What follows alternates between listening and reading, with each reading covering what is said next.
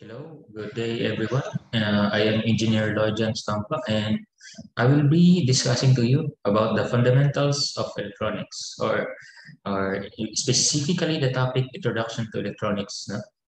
Before my presentation, you can see here some pictures. Light bulb.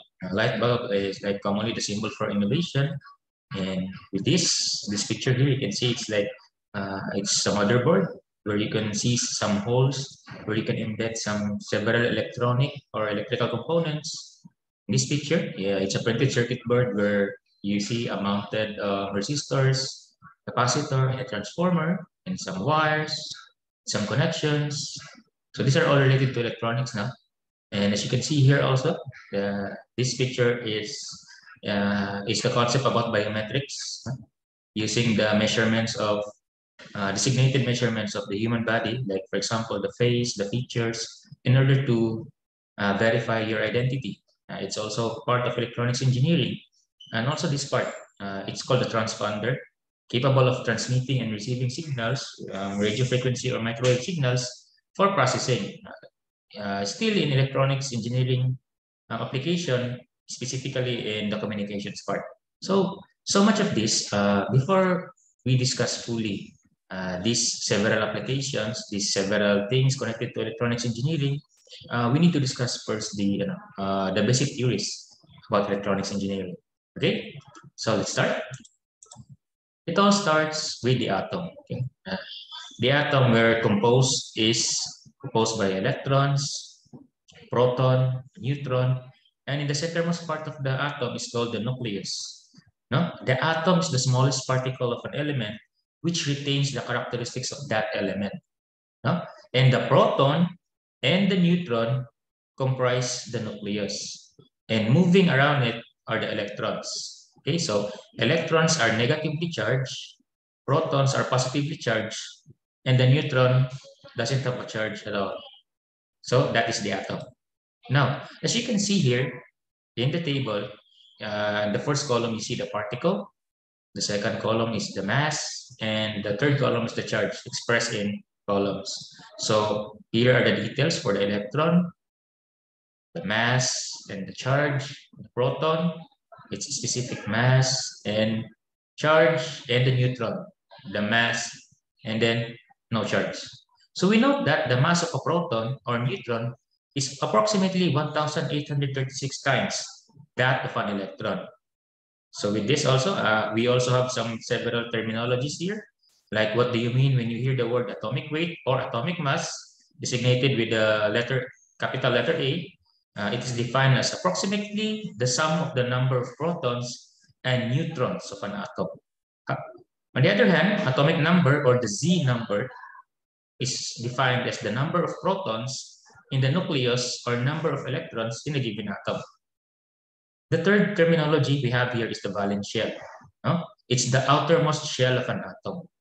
The outermost shell of an atom, because an atom has several level of shells. As you can remember, in your previous science subjects, there are several level of shells in an atom. Then we also have this valence band. Valence band is the highest energy band of an atom, which can be filled with electrons. Last but not the least, the conduction band, the energy band where electrons can move freely. So I think some of you has encountered these terminologies, no, in your science subjects, way back in high school, way back in senior high school. So with this, I'm presenting it to you again, just for a recap, because along the way, during our discussions, you may be encountering again these terminologies, and it's better to familiarize them again and remember their concepts so that when new concepts about electronics engineering are presented to you, it would be easier for you to comprehend this newfound knowledge or new theories that needs to be understood. Okay, so we have three material classification in the field of electronics engineering. Okay, so we have the conductors, we have the insulators, and we have the semiconductors. Okay, so conductors allow the flow of electricity very readily. Very good examples of conductors are metals like Cu. Cu is copper, right? Ag, Ag stands for It's the symbol for silver. Okay, and Al is for aluminum, and etc. So any form of metals usually are counted as conductors because they are called conductors because they allow almost zero resistance in the flow of electricity. Then we have the second material classification. They are called insulators. Now, insulators have an extremely high resistance to the flow of electricity. Example of it is that rubber, plastics, glass. No? They are called insulators because whenever there is a flow of electricity, whenever you use this type of materials, almost no electricity flow onto them. Okay, so if you want electricity to flow freely, use conductors. If you want electricity to not just flow that easy, then use insulators. Okay, so the third are called the semiconductors. So semiconductors, like semi, half or almost conductors. Okay, so semiconductors have their name obviously, because by definition, semiconductors are materials having characteristics between conductors and insulators. Okay, so these semiconductors, the world of electronics engineering or the field and application of electronics engineering usually revolve around this type of materials. The famous samples or examples for materials, semiconductor materials, are the germanium and the silicon. Okay, so we will be discussing more of these applications with the next slides. Okay, so now here comes energy gap. Energy gap is defined as the energy required to move one valence electron from the valence band to the conduction band. So why are we discussing this energy gap? Because we are trying to debunk some theories or some superstitions about how we analyze electricity or how electricity really works. So as you can read in this conversation, this first character said that, so does it mean that only conductors allow electricity flow? Insulators will never ever allow electricity flow, and semiconductors are hybrid. So it is being answered by another person or by another character.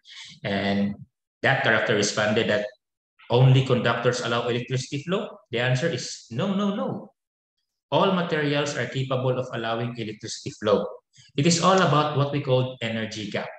Okay, so we should not generalize automatically that conductors are the only one capable of electricity flow. It also means that insulators also have the capability to allow electricity to flow to them, but they just require higher energy gap.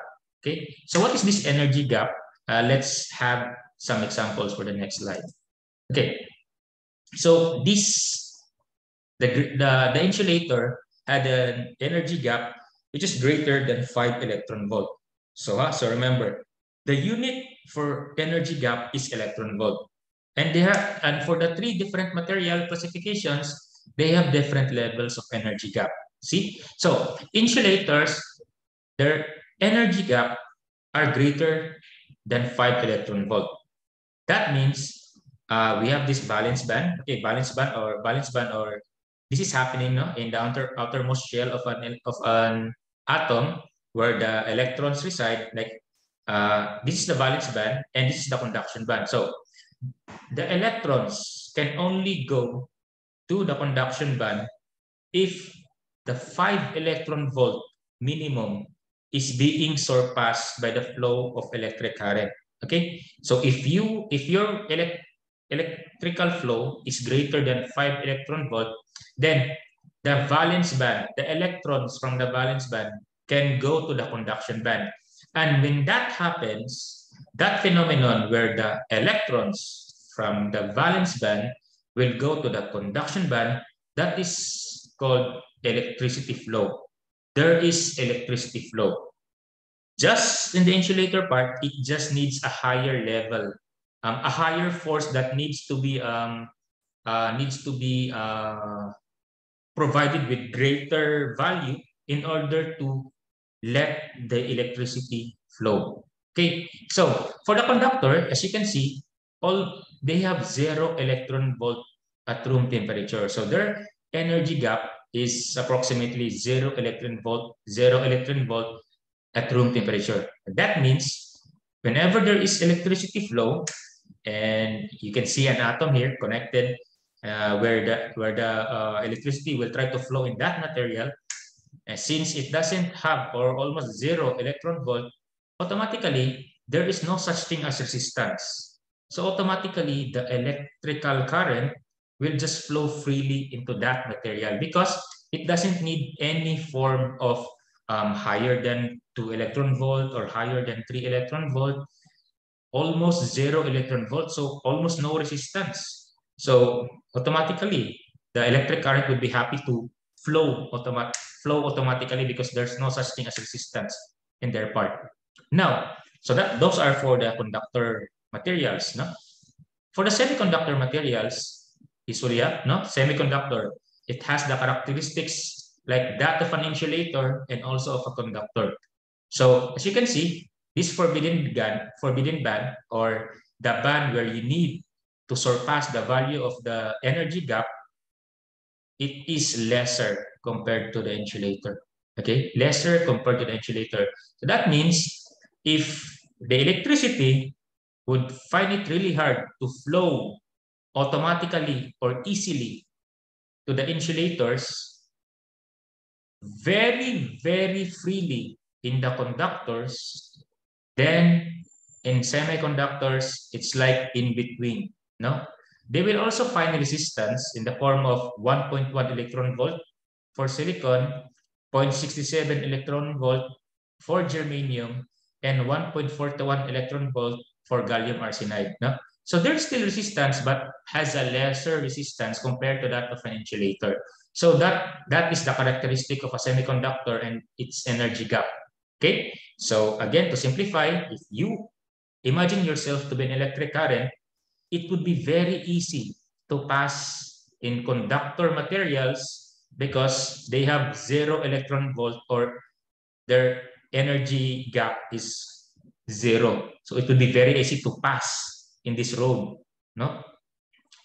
For semiconductors, you need to have the effort of surpassing 1.1 electron volt, 0.67 electron volt, or 1.41 electron volt to surpass and flow freely on semiconductors.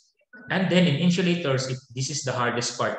You need to surpass the 5 electron volt in order for you to proceed from valence band to conduction band before you can really flow as a electrical current in insulators. Okay, so it's more like conductors are easy, semiconductors is not that easy, and then insulators are very hard to flow if you're the electricity. Okay, and then just a reminder, remember that 1 electron volt is equal to 1.6 times 10 to the negative 19 joules. Okay, so maybe you need to be familiar with that concept, especially if it is your first time to hear the term electron volt. So it is being defined here in terms of its value in terms of joules. Okay, so energy bands are known as shells. No? Energy bands are known as shells. As you can remember, we have different level of shells. As you remember in your, I think it's in integrated science or chemistry, where there are several level of shells like S, P, D, and F. If you remember the electron configuration, like 3s, 3p, 3d, 3f, no, and you've encountered those letters like S, P, D, and F. So what does S, P, D, F mean? If you can remember, S stands for sharp, P stands for principal, D stands for diffuse, and F stands for fundamental. No, so those are the fundamental shells: sharp, principal, diffuse, and fundamental. The SPDF, the one we use in electron configuration. So they're actually representing the different shells. That's as you can see, wherein energy bands are related to, and there are always energy gap between shells. Energy increases as the distance from the nucleus increases. No, so it's a theory again that we need to recall. because you may have encountered these theories, but now these theories again are being presented to you because you need to familiarize them again, recall your knowledge about them because it is the basic unit theories about electronics engineering, the atom, the shells, the energy gap, okay, the proton, the electron, the neutron. No, it may be in a microscopic level, but they are the heart of concept of understanding electrical engineering or electronics engineering. Okay, so we need to review them first before proceeding to other concepts. Okay, so in terms of valence electrons, how will we know that a material is a conductor, an insulator, or a semiconductor? So we have here, no? For conductors, we have 1 to 3 valence electrons. No? So in terms of the valence electrons or the electrons in the valence shell, and as we know, the valence shell is the outermost shell. No? It's an outermost shell of an atom. So electrons residing in valence shells are called valence electrons. And to know whether like a given atom or a given element or material is a conductor, an insulator, or a semiconductor, you need to know like what are the specific range or numbers of valence electrons in order for us to know whether it's a conductor, insulator, or semiconductor. Now we have this. For conductors, we have 1 to 3. For insulators, 5 to 8. And for semiconductors, specifically 4. 4 only, okay? So for conductors, as you can see, if you will be asked, how many valence electrons are the best conductors have? How many valence electrons does the best conductors have? Is it 1? Is it 2? Or is it 3? Okay, so the best conductors only have 1 valence electron because that 1 valence electron, it would be easier for it to move because it is only 1 rather than the 3 moving together. Okay, so kindly put it into your knowledge that the best conductors only have 1 valence electrons. How about the question about for insulators? How many insulators does the best insulators have? How many valence electrons does the best insulators have? 5, 6, 7, or 8? Now, remember the octet rule. Remember the octet rule. Remember the noble gases. Okay. So if you read again about them, these are all connected because the best insulators have 8 valence electrons. Because as you can remember about the octet rule, no, an atom stabilizes if its valence electrons are equal to 8. That's why we have this octet rule in order to understand the stability of how atoms behave. No, so if the best conductors have only 1 valence electron, then the best insulators have 8 valence electrons in order to signify the octet rule and stabilize themselves. That's why, as you can see, if you review about the noble gases like the krypton, radon, uh, xenon, neon, argon, these noble gases are counted as noble because it's being connected like in the past history, like they're noble because they don't easily react to external stimuli like heat, sudden change in temperature, or current. They don't react. If there's current flow, they don't automatically allow current to flow because they have this considerable amount of energy gap. So that's why they are sometimes called as noble because they don't react easily as elements. So even you expose them to high heat or exposure to electricity, they don't react. So that's why they're called noble. Okay. So those are for insulators. Now for semiconductors by default have 4 valence electrons. Okay, 4 valence electrons. not 3, not 2, not 1, not 5, 6, 7, 8. Specifically and strictly 4 valence electrons. Okay, so we have the famous silicon atom and the germanium atom, or the silicon and germanium, the most famous examples of semiconductors. Okay, they have threshold voltages in the form of germanium has 0.3 volts and silicon has 0.7 volts. Okay, so as you can see, and their valence electrons or electrons in the outermost shell, as you can see in the silicon atom, it has 4 valence electrons. And as you can see in the germanium atom, it has 4, 1, 2, 3, 4, 4 valence electrons. Okay, so the valence electrons in the germanium atom reside in the 4th shell, while those in the silicon are in the 3rd shell, closer to the nucleus. This means that the germanium valence electrons are at higher energy levels than those in silicon. Therefore, these germanium valence electrons require a smaller amount of additional energy to escape from its atom. Okay, so remember also that an electron that has escaped from the valence shell is called a free electron. Okay, it's called a free electron. Now, when an electron jumps to the conduction band, a vacancy is left in a semiconductor crystal. The vacancy is called hole. Okay, so when an electron then merges again with a hole or another hole, the process is called recombination. Okay, so the term hole is used, as you can see in the picture, this is the valence band, or specifically this is happening in the valence shell.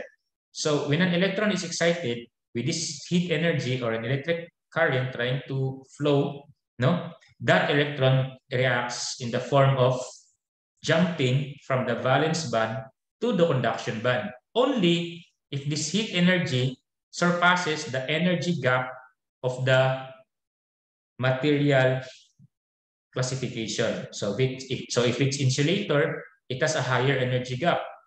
Now, if it's a semiconductor, it has a lesser energy gap. And if it's a conductor, its energy gap is 0. No? So, for example, as you can see here, a hole happens if there is current flow, and then this this electron will jump from the valence band to the conduction band. Automatically, it is called free electron. And since it jumped from the valence band to the conduction band, a hole is created. Okay, a hole is created.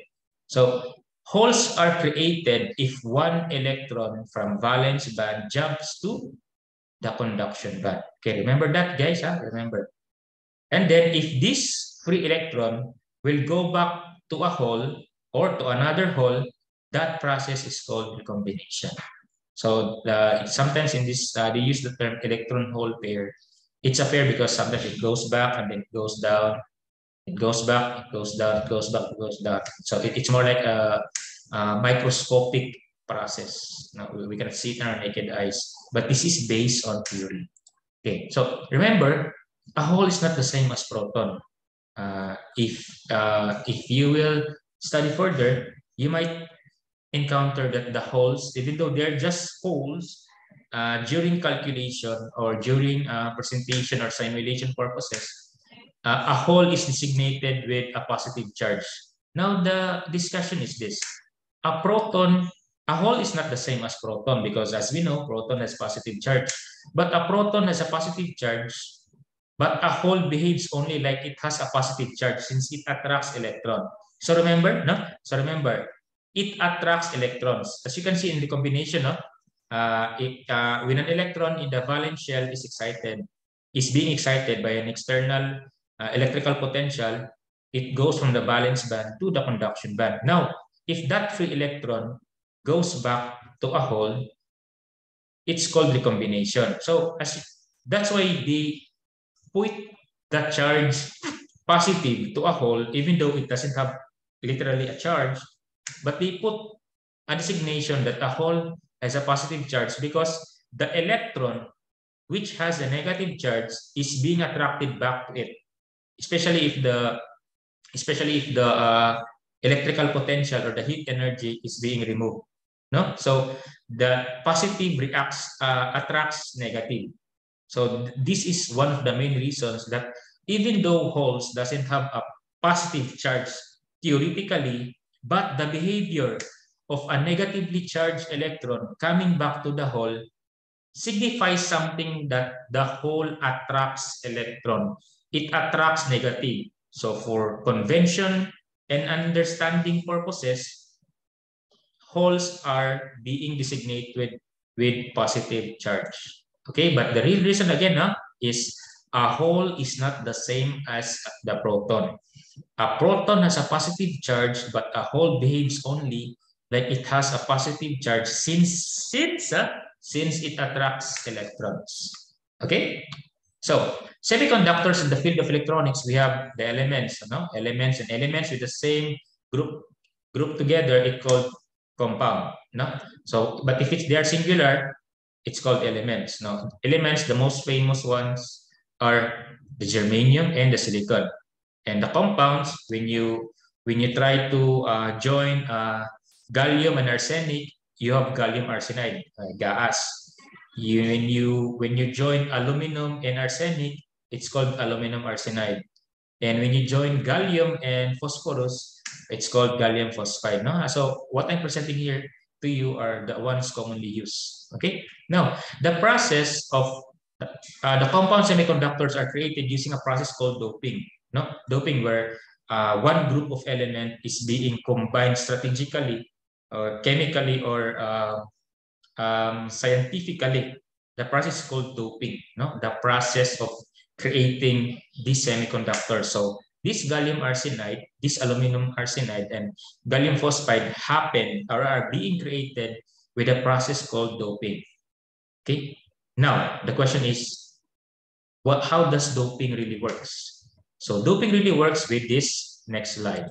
Okay, so if we have the semiconductor materials, no, if you have an intrinsic material or a pure material, it's not being mixed with other materials, it's called intrinsic. But when that material is being fused with or combined with other materials, it's already not pure. And from intrinsic, it is now called extrinsic. Okay, now by definition, doping is the process of adding impurities to an intrinsic material. So extrinsic material is equal to intrinsic material plus impurity atoms. Okay, now how it is being created? So we have two types of materials that are being used in the process of doping. We have the N-type materials and we have the P-type materials. So how will we know that the material is N-type? Now, this gives us the idea that another name of N-type is pentavalent. Penta, which means 5. No, 5 valent. 5 valent. Therefore, pentavalent or N-type materials are those elements or materials that has 5 valence electrons or 5 electrons in its outermost shell, in its valence shell. It's called pentavalent. Okay. Now the other material is called P-type, the trivalent. Tri, which means 3 valence electrons or 3 electrons in the outermost shell or 3 electrons in the valence shell. No? So these are their definitions. So if you remember N-type, simply called, it's sometimes called pentavalent, and the P-type is trivalent. The P-type is sometimes called also trivalent. Now, remember, when you create semiconductors or about the concept of or characteristics about semiconductors, it can be called a semiconductor if their valence electrons are 4. Strictly 4. So how are you going to create these semiconductors if you have the N-type, which has 5 valence electrons, and also the P-type, which has 3 valence electrons? So how will the 3 become 4? And how will the 5 become 4? Because again, semiconductors are those that has strictly 4 valence electrons. So that's why in order for the pentavalent to become 4, it needs to donate its excess electron. In order for it to become 4. So from 5, I will give the other one. So from 5, it becomes 4. Okay? So that's why it's sometimes called donor atoms. Now, for the p-type, it only has 3. It needs another one. And in order for it to become 4, it should accept an extra atom. No? An extra atom or extra impurity. So that means the 5 needs to donate its excess and the 3 needs to accept another 1. So from 5, it becomes 4, it's donor atoms, and the 3 becomes 4 because it accepts another 1. Okay, so that happens. That is the most simple explanation of doping. The pentavalent will donate its excess atoms, and the trivalent will accept these excess atoms or impurities. Now, most famous examples of N-type materials are phosphorus, arsenic, and antimony. And for the P-type, the most famous or common examples are boron, indium, and gallium. Okay, so as you can see in our example here, previously, gallium arsenide. So therefore, gallium arsenide, gallium has 3 valence electrons. Gallium and arsenic, arsenic has 5 valence electrons. So the arsenic will share or will donate its 5th valence electron to gallium in order for gallium to be 4 and for arsenic also to be 4. So then gallium arsenide is created. Okay, so like for example, gallium phosphide. So the phosphorus that has 5 valence electrons will donate its 5th valence electron in order for it to be the 4th valence electron of gallium. So that how you see doping works. No? So but since this N-type material is intrinsic, and this P-type material is intrinsic, but joining them together in order for them to become semiconductors, from intrinsic materials they become extrinsic materials. Okay, so that's it. Now, so the conductivity of silicon and germanium can be drastically increased by the controlled addition of impurities to the intrinsic semiconductor material. No? So the majority carriers of p-type materials are holes. No? That's why it has a positive charge, conventional charge of positive. And for the n-type materials, their majority carrier are electrons. Okay, the minority carrier for p-type materials are electrons, and the minority carriers for N-type materials are holes. Okay, so for the N-type material, that's why the majority carrier are electrons, and it has a sign negative. Negative, which means that it needs to remove an excess. It's a negative, okay? And for P-type, it has a convention also of plus because it needs to accept. So that's positive. I need to accept, so my charge should be positive. And for N-type, since I need to donate, that's why my charge should be negative. Okay? So those are their sign conventions. Okay. So the very much popular rectifier diode is a good example of a created semiconductor, no? Device using P and N-type material. So as you can see here, this is an example of a rectifier diode. If you open it, this part here, the black part, the one with no strip, the silver strip, these are composed of, this is composed of P-type materials. And with this side, where there is a strip, these are N-type materials. No? The P-type, the whole are the majority carriers. And for the N-type, the electron are the majority carriers. So as you can see in a microscopic level, super microscopic level, this is their setup. This is the P region, which means P region, P-type material. N region, N-type material. And the junction they created is called PN junction. No? So as you can see, hole here, positive, they are the majority carriers, or most of the particles here are holes. No? And for this N-type, most particles here or most components here are electron. That's why it's N, and this is a negative charge. Sometimes this PN junction is called the depletion region. Okay, so what I'm presenting here, to you all is the most common example of a semiconductor where doping has been done. Okay, so this is a product of doping. So let's proceed. Let's proceed to the basic theories in electronics. Okay, so we will be having here some concepts that we need to understand again. So we have common variables to deal with in understanding better electronics engineering.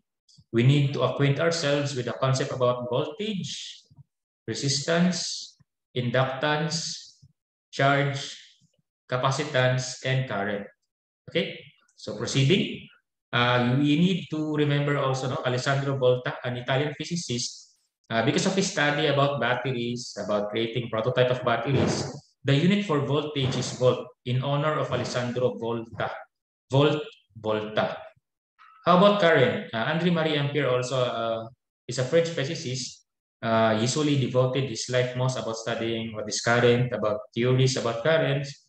Now, in honor for him, the unit for current is ampere. Okay, his family name, Ampere. André-Marie Ampere, and ampere is the unit for current. Unit for voltage is volt, from Alessandro Volta, and the unit for current is ampere, because of André-Marie Ampere. Again, it is being given an honor to these people because these people have studied intensively almost their whole life, trying to uncover the theories and explanations about phenomenon, about voltage phenomenon, about current. Okay, so that's Alessandro Volta and André-Marie Ampere. Now next, we have here a German physicist, George Simon Ohm. Okay, George Simon Ohm. Also studying about the concept of resistance. So in honor in his name, the unit for resistance is Ohm because of George Simon Ohm. And we also have here Charles Augustin de Coulomb, a French physicist, also studying about what's a charge, how does a charge move, what are its characteristics. That's why, in honor also of Charles Augustin de Coulomb, the unit for charge is Coulomb. Okay. Now we have here Michael Faraday, an English scientist. Now studying about the prototype and the concept about capacitance. So in honor of Michael Faraday, an English scientist, the unit for capacitance is farad. Okay, Faraday. Okay, so remember. And also we have this inductance. Now, the concept about inductance, the coils, mutual inductance, auto inductance, like that. So the unit for inductance, or in honor to the person who devoted mostly his life studying about the concept of inductance, is Joseph Henry. So the unit for inductance is Henry, and the unit for capacitance is farad. Okay, no? So as you can see here, a pattern. It is usually they are adapting the family name of those famous scientists or persons studying some phenomenon. So you are, if you are listening to this presentation, if you may be doing something, studying a unique phenomenon, and trying to unlock some theories about it, then maybe after you die, uh, some people will appreciate all your works and will use your family name or your surname in order for you to be recognized as one great person studying that phenomenon during your lifetime. Okay, so who knows? You will be the next person to be recognized in the field of engineering and science and technology. Okay, so okay, so this is just for fun, huh? Hello, aspiring engineers. Let's play a game. Play or pass. So you want to play or you want to pass? So okay, let's play. So I will be presenting here some questions to you, and maybe you can answer it accordingly based on your own knowledge. No? So let's go. So so we are talking here about opposite characteristics and concepts. So with this question, what is the opposite of resistance? Okay, so what is the opposite of resistance?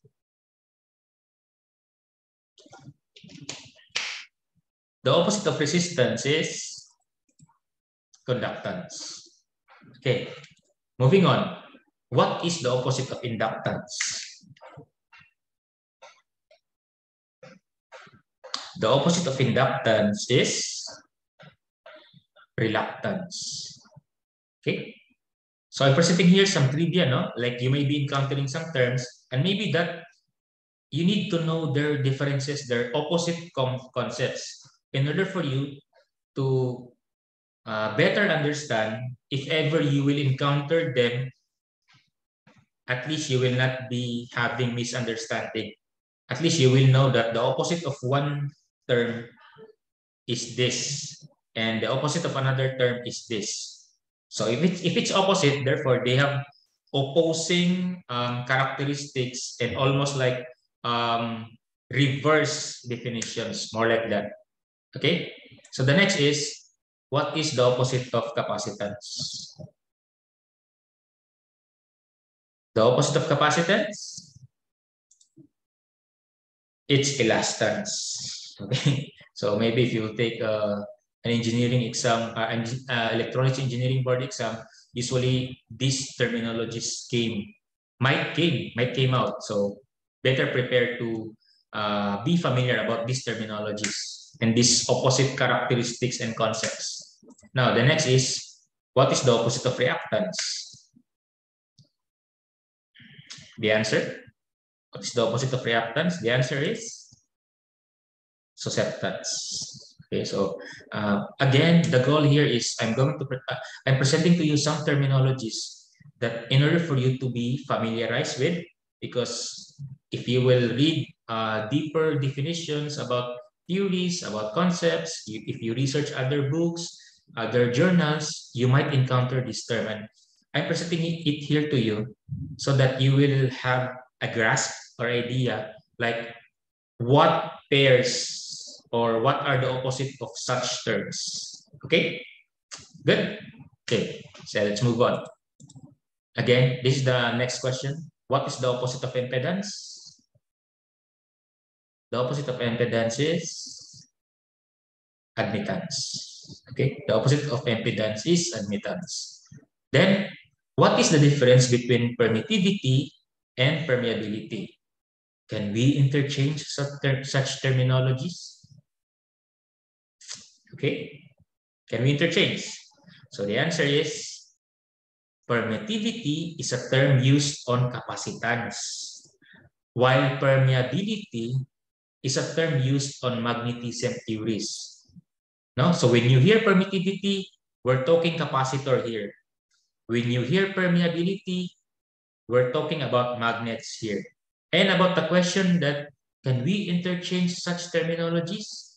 The answer is no, because you cannot swap this term because they are being applied differently to specific theories.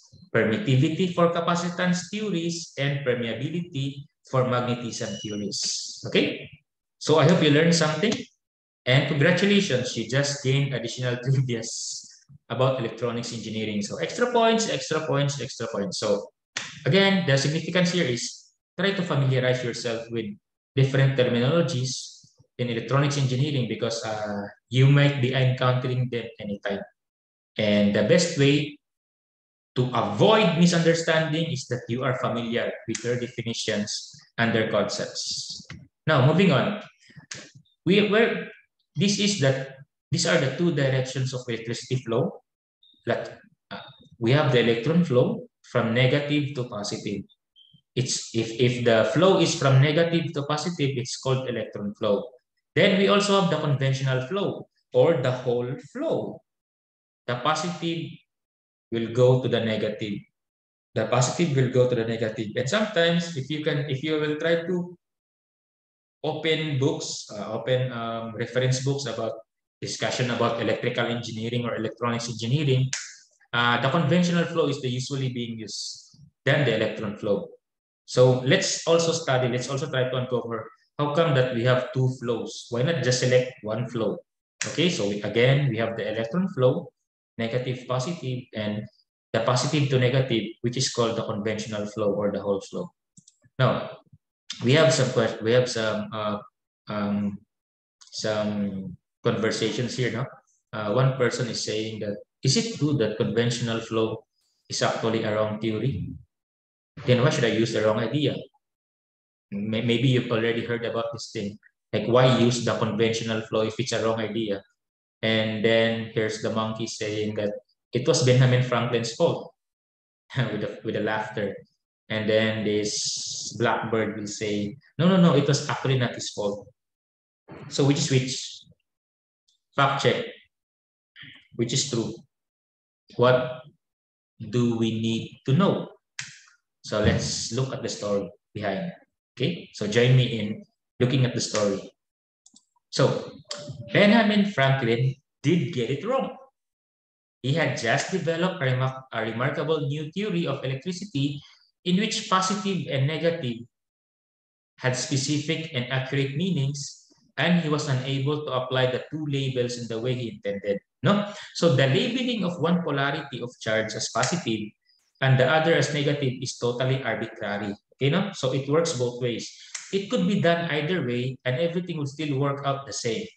Franklin did not choose wrong; he just chose. Okay, so if you have heard some theories about like how electricity was discovered, automatically the name Benjamin Franklin will come into your mind, no? Oh, Benjamin Franklin, that famous story where it's like there's like an incoming storm, and then usually if there's an incoming storm or an upcoming thunderstorm, usually lightning goes with in that scenario. And then I think you remember that in the story, Benjamin Franklin, this famous scientist, uses a kite. Uses a kite, and then he let the kite fly towards the sky, and after which the kite uh, uh, uh, gets close to some thunderclouds, and then with the influence of some charge, the kite collected some charge, and through the kite into its string, a light bulb light. I don't know if it's a light bulb, but charges were collected at that time. And at that time, Benjamin Franklin, based on books, based on if you look in previous books about electricities, the old ones, Benjamin Franklin is then recognized as like the one who discovered electricity, no? With the use of kite and that story about some thunderclouds and the kite collecting the some charges from the thundercloud. So that's typically electricity at that time. Now, at that time, it's a very good discovery by Benjamin Franklin. And then he noticed that there is a flow with the nature, as you can see in the flow. Benjamin knew that there is there is this there it has two components, no? Like and then he's looking forward or trying to analyze it that it has charge, like it has a positive charge and it has a negative charge. But at that time, there is no such thing as books about electricity because obviously electricity was not discovered yet. There is no reference like which is which. Does this thing called electricity flow from positive to negative, or it flow from negative to positive or positive to negative? No one knows. So at that time, Benjamin Franklin discovered the phenomenon. But arbitrarily, he's still not capable of knowing whether it's from positive to negative or negative to positive. So he just needs to choose, no? So Franklin did not choose wrong. He just chose, no? The important thing is electricity was discovered, and about the concept of is it negative to positive or positive to negative, that was really arbitrary. Okay, so because in Franklin's time, electricity is not yet called electricity; it's called electric fluid at that time. No, it was thought to be composed of two fluids. The one is vitreous, and the second is called resinous. That annihilated each other when they came into contact. So with this vitreous component and resinous component, Franklin thought that one of these has a negative charge and one of these has a positive charge. So Franklin's clever idea was to realize that the two-fluid theory was redundant and that a single fluid flowing through metals would suffice. This led him directly to an analogy with water pressure or air, in which a single fluid flows from the end of a pipe that has a positive pressure and towards the end with a negative or vacuum-like pressure. That problem was that Franklin had no way. No, there's no way because there's no such thing as high-tech devices at that time. So the problem was that Franklin had no way to separate the fluid from the metal to tell which way it was moving. He could make sparks, sure, but the fluid electricity moved so incredibly fast that nothing accurate could be discerned from watching them. So that's why he just said that, okay, I'm judging that this electric fluid moves from positive to negative. And then books were created at that time. Only then, it was only like decades later with the invention of Crookes tube, no? It was only with the invention decades later of the Crookes tube that it became possible to tell the direction of flow of this mysterious electrical fluid, specifically by watching the shadows it cast on the inside of an empty tube. So decades later. So at that time, different books about electricity have already been published. No, so decades. We know that, as we know, one decade is composed of 10 years. No, so as you can see, with the invention of Crookes tube, like several decades, with the publication of the books of about electricity, about the discoveries of Benjamin Franklin, they realized that electricity really flow from negative to positive and not the other and not the conventional. Okay, so that's why they use the word conventional. Like it was the one being used ever since the beginning. So they use the word conventional, no, the positive to negative. Decades later, before realizing that it's wrong. But how are you going to pacify it? Like, are you going to get all those published books already, and then you are going to look for the pages saying that electricity flow from positive to negative? You will simply change that to electricity really flow from negative to positive. So it would be a very big overhaul to do that. So that's why the two flows about electricity were then presented. The conventional flow, the one being assumed to be correct yet, is the plus to minus or positive to negative. But in reality, electricity really flows from negative to positive. So that's why it depends now with your analysis. So the best thing here is you know that the correct flow of electricity is from negative to positive. But also in honor also of the efforts of the previous scientists studying electricity, that's why you can also use the conventional current flow. But knowing that the real thing about electricity is that it really flows from negative to positive. So it works both ways. The important thing is that you know the concept. You know the reason like why it happened. You know it by context. Okay, so you need to consider the net flow of charge. So if you considered only the election flow as current, your calculations would be wrong. No? If this is the conventional current, the electron current is the opposite one. No? If this is a sheet of metal, the electron current is the actual flow of electricity. Okay, so now we have three important requirements of a basic electrical circuit.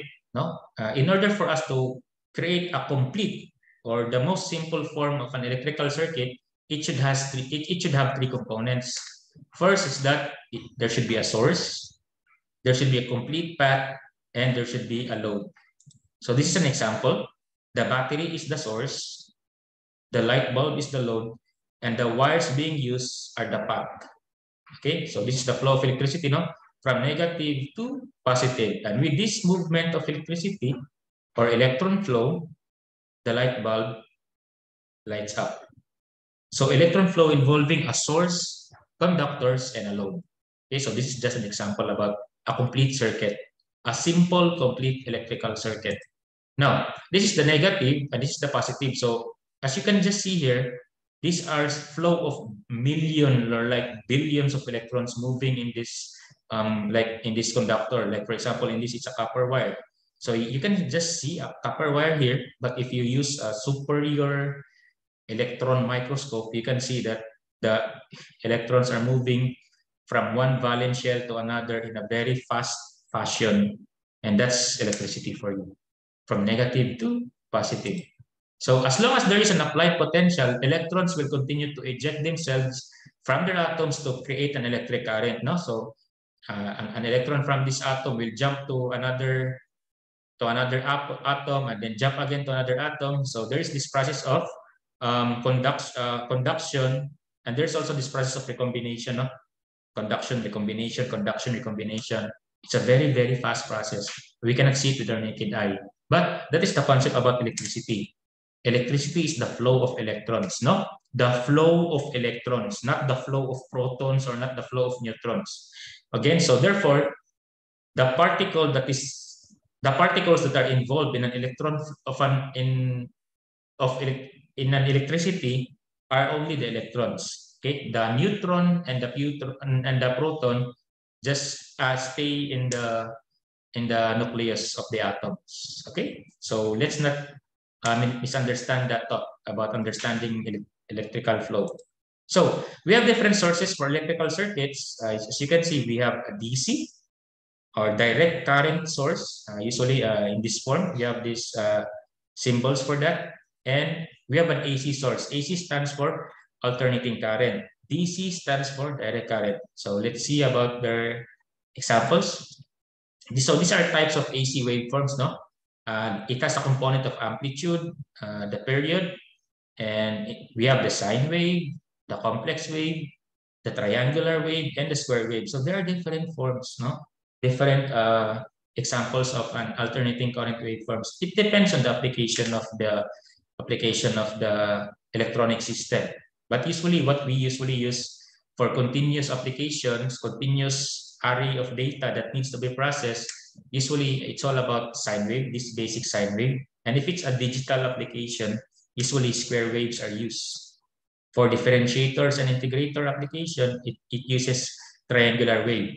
But to some special transmissions, it is in the form of complex wave.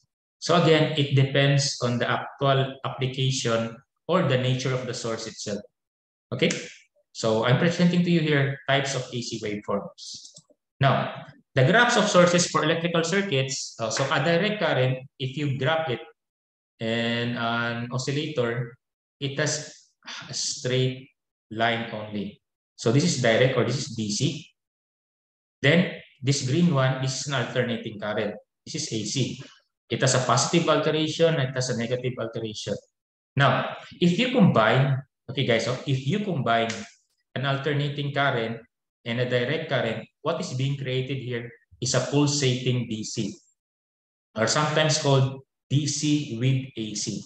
Okay, so if you combine alternating and direct current, it becomes a pulsating DC. No, so that's why in order for you to really straighten this up, you need to use filtering circuits. And if you really want a pulsating DC to be pure DC, okay? And sometimes you also have some sources like complex, like kind of ambiguous source with many noise including in it. You will have like an irregular pattern. It's more like a sine wave with sudden spikes and then unclear slope or direction. It's called a variable signal, variable source. And since it has like the component of that related to AC, it is still under the category of AC. But by definition, it's a variable AC signal. Okay, so I'm presenting to you here several forms of sources if you put them in an oscilloscope and visually look at their characteristics. Okay, so this is AC, DC, pulsating DC, and then a variable AC. Okay, so now let's also review the parts of a sinusoidal signal.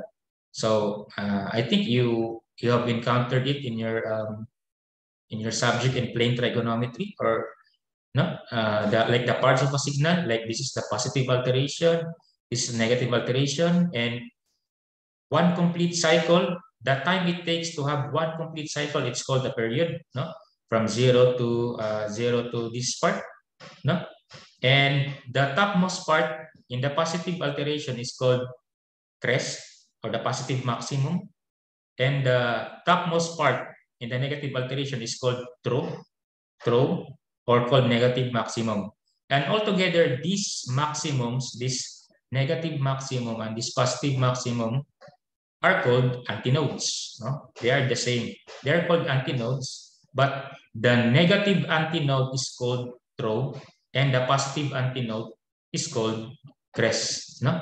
That's it. And frequency, as you can see, the frequency is defined as the cycles per second, and the unit for frequency is hertz. Like for example, in 1 second, the source has 60 repetitions. Therefore, your frequency is 60 hertz. Okay, and the length of the signal or the magnitude from 0 to the positive maximum, it's called amplitude. No, and from 0 to negative maximum is also called amplitude. And if you will measure from peak to peak, it's called the peak to peak measurement of the signal. Okay, so as you can see here, these are an example of an electrical circuit, electronic circuit. You have a capacitor here, resistor, voltage drop trying to be measured, this toggle switch. So as you can see here, this is an example of a DC source. No, it's a sample circuit having a DC source. So this is a DC source. You can see the plus and minus sign. Huh? How about this one? This is also a sample circuit having an AC source. So this is a symbol for an AC source, more like an AC signal inside the circle, and then usually it has the component of what is its frequency, like for example 30 hertz, this 0 degrees and this 25 degrees are the phase angle. So that's the characteristic now of an AC source. So the more you study electronics or electrical circuits, you will encounter most of these circuits. Like for example, this is a capacitor with 330 microfarad, a bogus resistor with 1 pico ohm. This is an inductor with 150 millihenry, 450 millihenry. So, and then the connections. So this is the world of electronics and of electrical circuits. Okay. So proceeding, this is Ohm's law. We're now going to discuss what is Ohm's law. Ohm's law is current I is directly proportional to the voltage and is inversely proportional to the resistance. Okay, I equals V over R.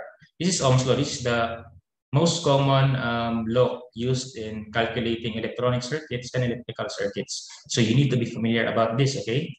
So this is just an example like how an Ohm's law behaves. So going back to this formula, we're talking about current here, no? So Ohm's law is talking about current. It doesn't talk about voltage. It doesn't talk about resistance. It talks about current, and then the only way to get current is you have the value of V over R. So it's all talks about current. So if this is the current, as we know, the unit for current is amperes. It is being, since it is directly proportional to volt, then the picture here is the volt is, as long as the voltage increases, the current also increases. But as you can see here, since the current is inversely proportional to the resistance is like the antagonist for the current flow. So the more resistance the material has, the harder for the current to flow. Okay, so it's more like a meme, but it's an analogy of what is Ohm's law. Voltage, resistance, and current. Okay, so now let's proceed with series and parallel circuits. This is a series circuit, and this is a parallel circuit. No? This is the source, and the loads are connected in series.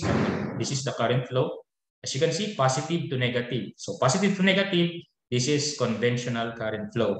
But the actual flow is from negative to positive. Now, with this, the parallel circuit is the source, and the loads are connected parallel to each other. So again, from positive to negative, this picture is using conventional current flow.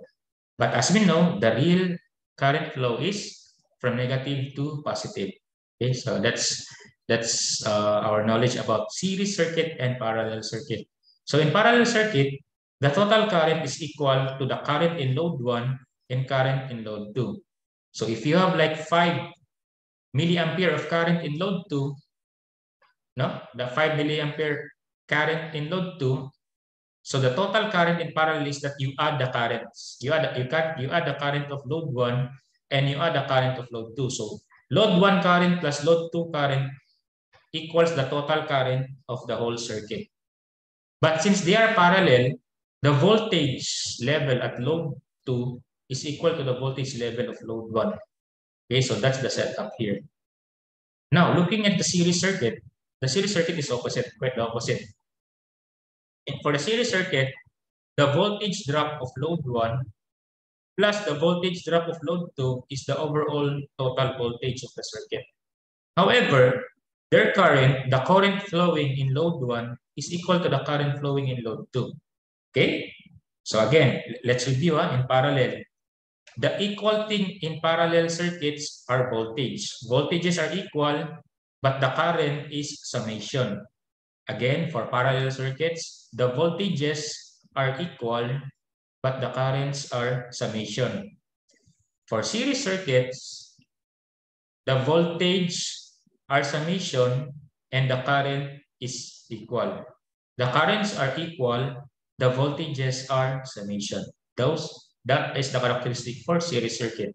So again, you need to know between parallel and series circuit what are summation and what are equal. Again, for parallel, summation is current, voltage equal. For series, voltage summation, current equal. Okay? So let's familiarize ourselves with that thing. Now, this is a sample circuit having series and parallel loads, no? So it doesn't mean that if you construct a circuit, if you design it to be parallel, automatically all connections are parallel. So you can also mix it. No, you can just mix it. Like for example, if you have this switch, you have this battery. So these two bulbs are in series with each other, and these two motors are parallel with each other. Okay, so you can actually use your creativity depending on the application you're trying to create. Like, is this circuit used for triggering an alarm? Is this circuit used for operating a generator, or is this circuit used for detecting if the circuit is hazardous or not, or by inspection or troubleshooting? It depends on the application. There are a wide array of application.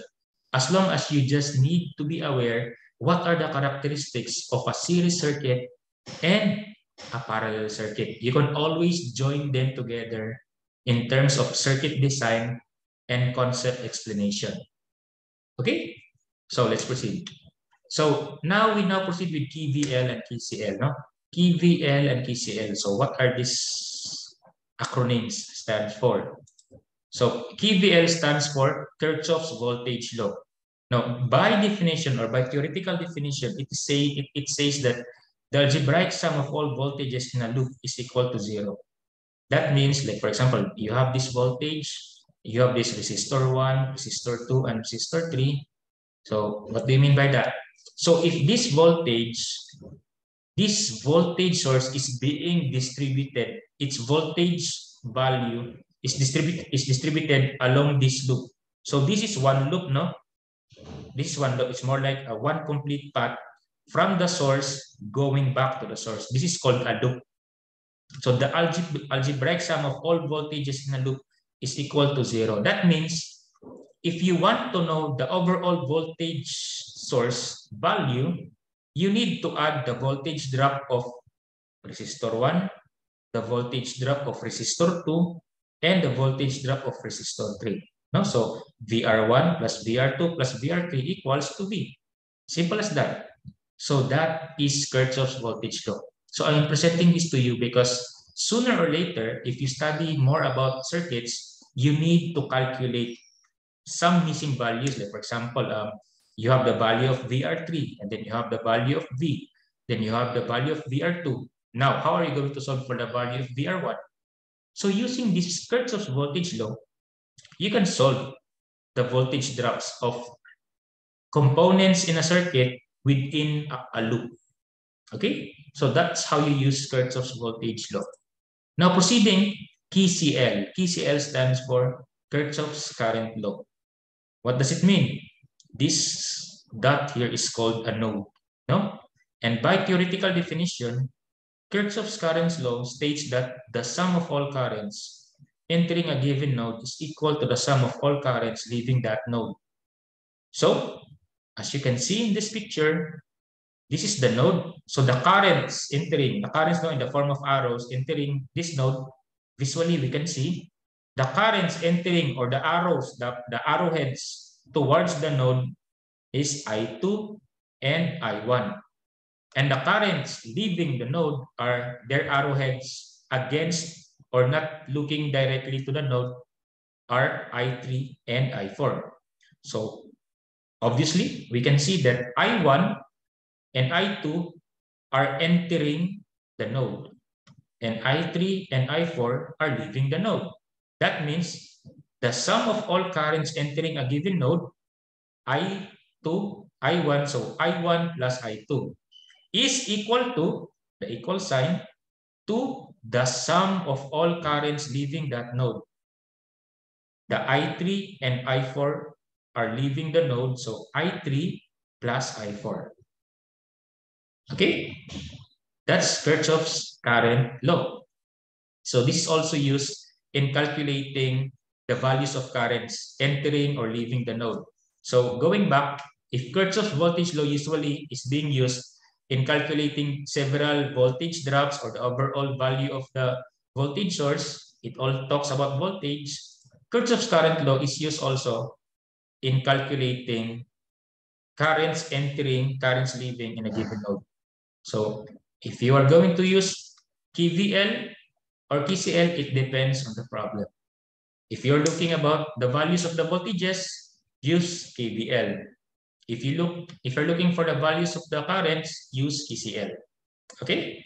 Now, when you deal with calculations about turning a triangle into Y, or turning a Y into triangle, we have these conversions, no, in resistor calculations. This is Y to delta conversion, and the next part is delta to Y conversion. Now, for example, if you're going to solve for this, like for example, you have this delta. Delta is a triangle, no? Delta, and you want to convert this triangle into letter Y. That means in order to solve for the value of C, the value of C is AB over A plus B plus C. And for the value of small letter A, that means B times C over A plus B plus C. And for the value of B, that's A times C over A plus B. So the keyword here is neighbors over total. No?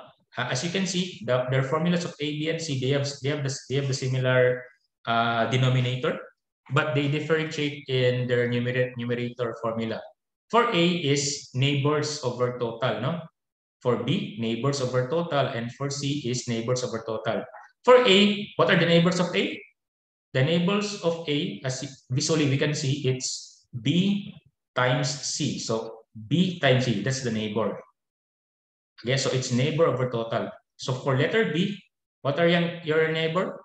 It's A and C. That's why AC here. And for letter C, the neighbors are A and B. So simple as that.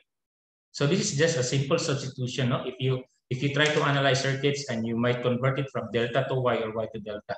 Now, for the next, like for example, if you have this letter Y, and then you want to convert it into triangle or delta, how are you going to get the capital letter A resistor, the capital letter B resistor, and the capital letter C resistor? So how to do that?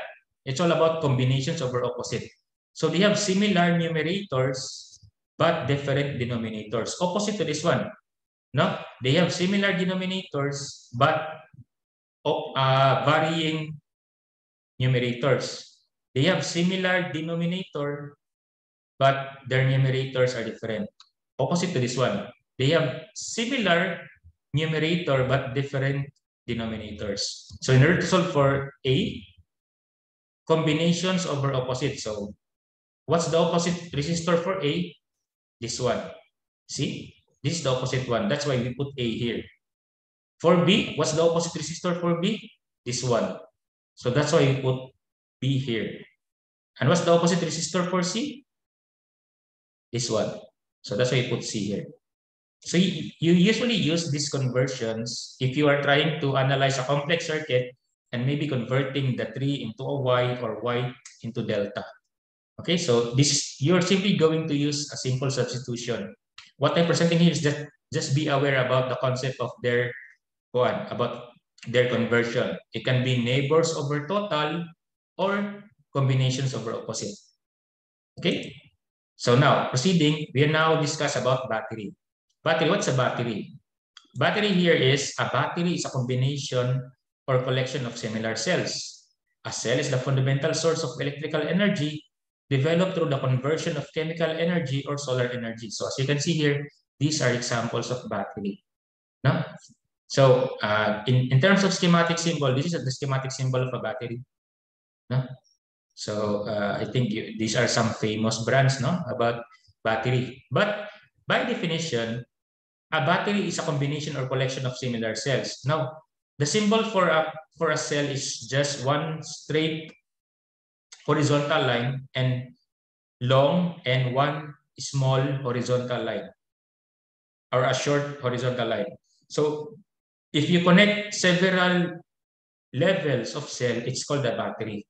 No, so you can see, that's why, as you can see here, based on a schematic symbol, a battery is like two cells connected. No? And a cell is the fundamental source of electrical energy developed through the conversion of chemical or solar energy. So a battery is a transducer. No? A battery is a transducer. What is the definition of transducer? A transducer is any device capable of converting one form of energy into another. So a battery is a transducer that converts chemical energy into electrical energy. Chemical energy into electrical energy, that's a battery.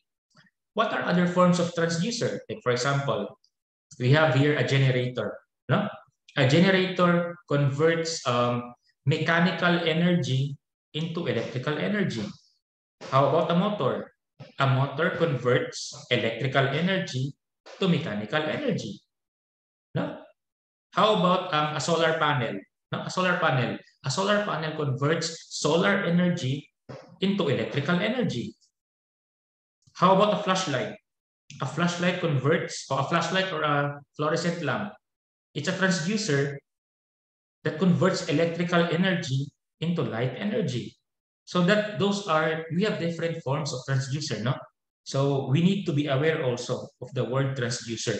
And a battery is just an example of a transducer. Okay, so the more you also study about electronics and electrical engineering concepts, you will be encountering several forms or examples of transducer. No, like for example, windmill.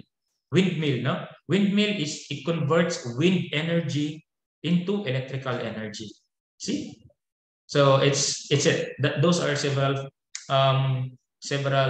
examples of a transducer. So at least now I hope you are now aware about the term transducer, because you appreciate better its concept if you study its several examples, because there is a wide array of transducers in the world of engineering, technology, and science. Okay, so just research, just study more theories, just open more books or read some journals about it. Okay, so there are two types of cells. We have the primary cells and the secondary cells. Now, which is which? So the secondary is rechargeable while the primary is not. That's the chemical reaction of the secondary cell can be reversed to restore its capacity.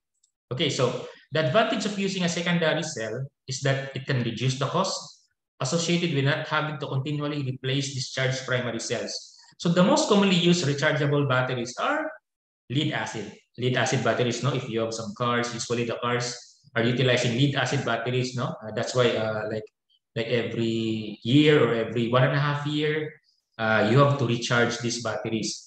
So those batteries in the cars, in most automobiles, are lead acid batteries. Now, like also with cell phones today, we have the nickel cadmium. The nickel cadmium. There are also rechargeable batteries. They are usually used in calculators. The tools, like if you open your calculator, the one you see that circle, it's a nickel cadmium, no? It's a battery used in calculators, tools, photo flash units, cell phones. But I think now it's no longer nickel cadmium in cell phones. It's lithium ion, no? Lithium ion batteries. No? That's why you can also it's a better version of rechargeable batteries than nickel cadmium. So as we know, technology always improves itself over time.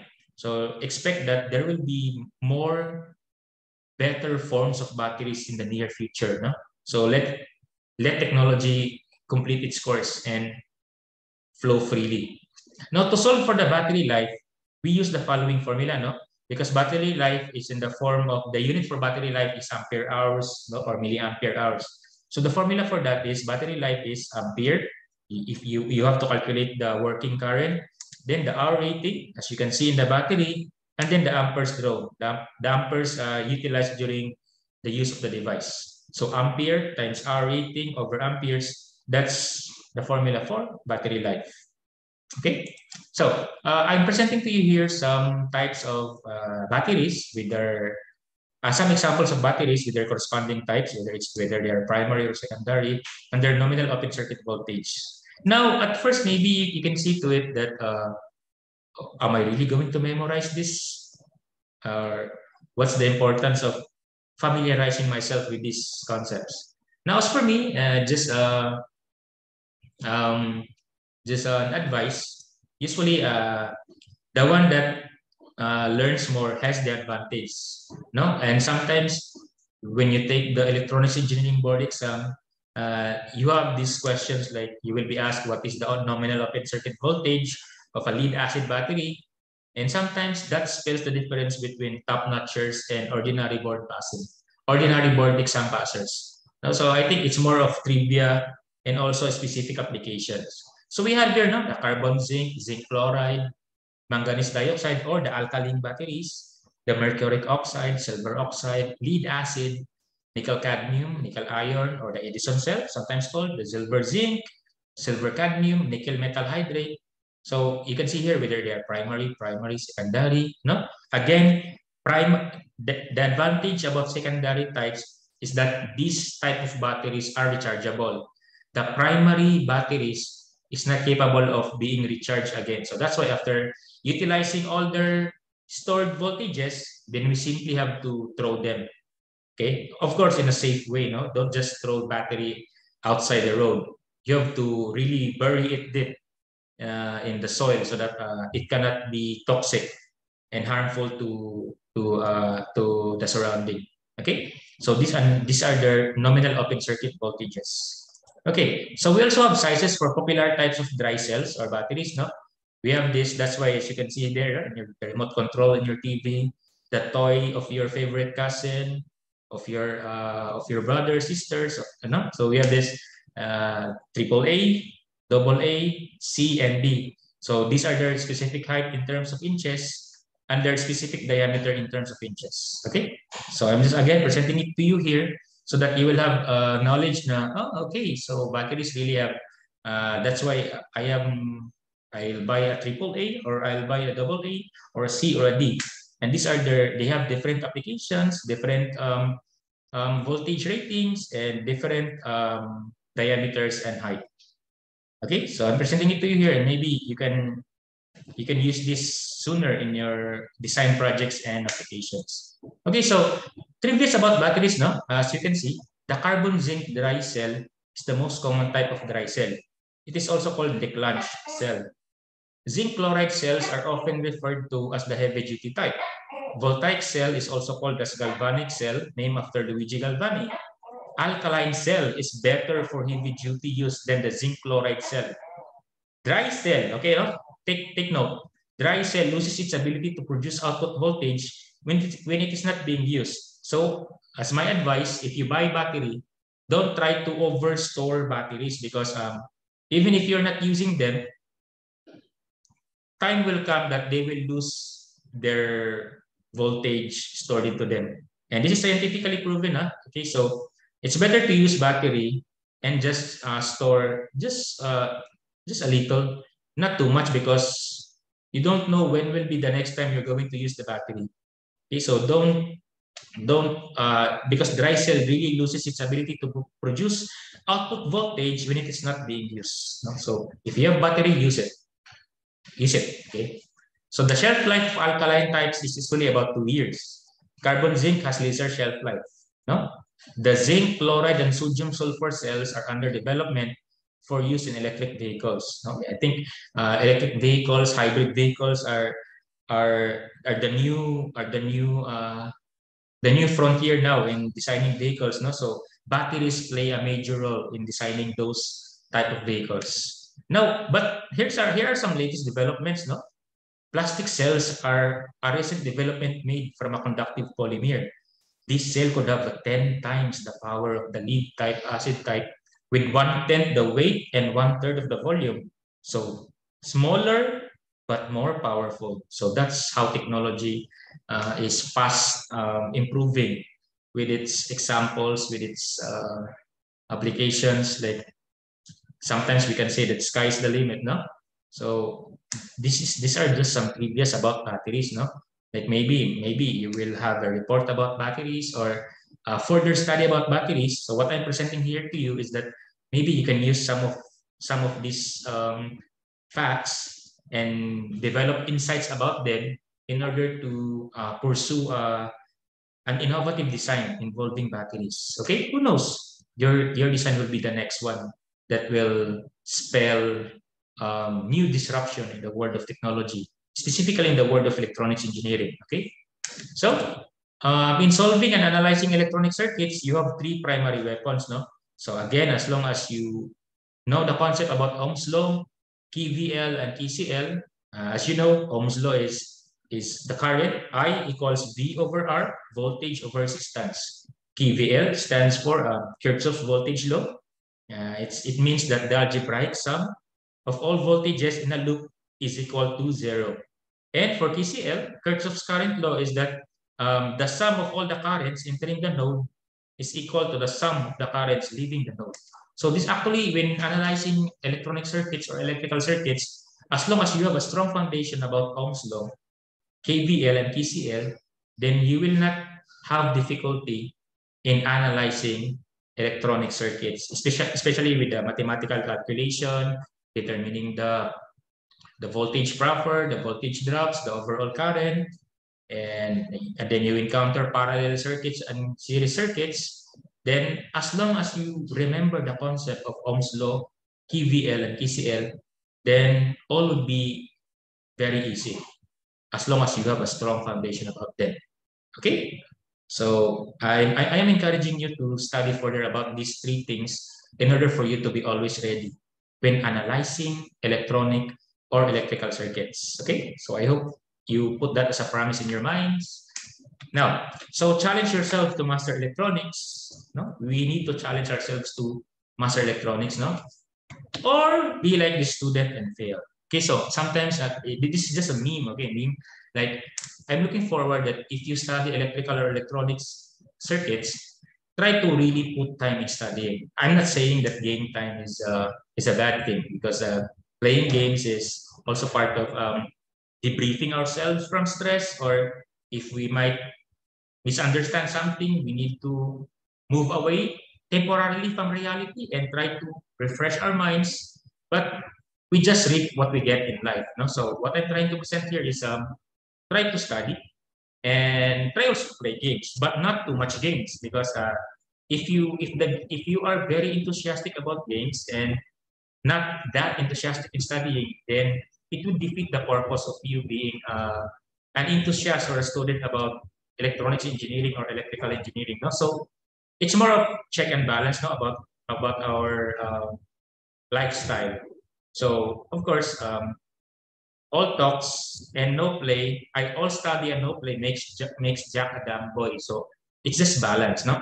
So looking forward for you to embrace the world of electronics engineering and be the next innovative designer in the near future. Again, it's all about balance, it's all about mastery, it's all about enthusiasm. Okay, so that would be my presentation about the introduction to some concepts about electronics engineering, and I hope you learned some few interesting stuffs. And thank you so much for listening. Thank you and God bless.